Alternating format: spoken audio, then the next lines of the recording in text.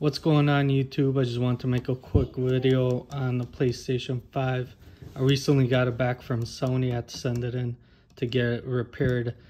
I think it was called the green screen of death or something like that.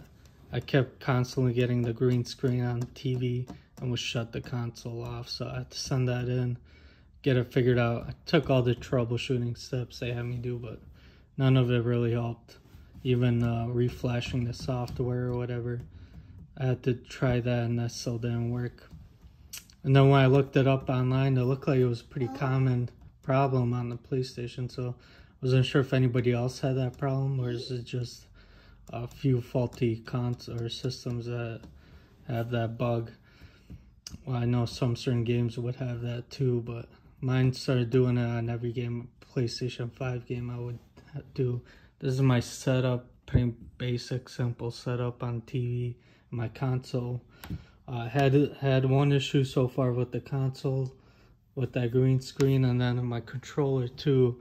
I had analog drift on that. That was pretty annoying. Having the analog drift, couldn't really play any games, so there was nothing I could do to fix that, to send the controller in, pretty much get a second one, and then that analog drift became actually a pretty big problem since that constantly started happening. And then the console started giving me the green screen, where it would constantly have the TV. I don't know if it was the console or the TV, but after researching it, looks like it was a faulty console. It's got it back. It's been working smooth so far, so I want to share my thoughts after 1 year. A few bugs in the system. My setup.